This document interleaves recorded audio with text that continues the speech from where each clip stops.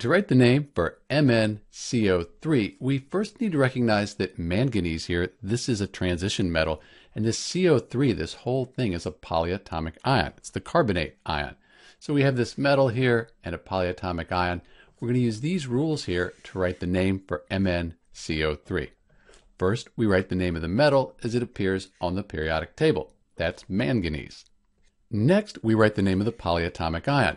So you either remember that CO3, this is the carbonate ion, or if you're allowed, you look it up on a table of polyatomic ions. So CO3, that's carbonate. So far, we have manganese carbonate as the name for MnCO3. But manganese, this is a transition metal, so we have to think about the charges on the ions.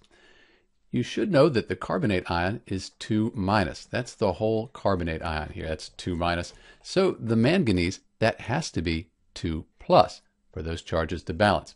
So we're going to put a Roman numeral with parentheses here right between the name. So the name for MnCO3 is manganese 2 carbonate. And this Roman numeral 2, that refers to this 2+ up here on the manganese.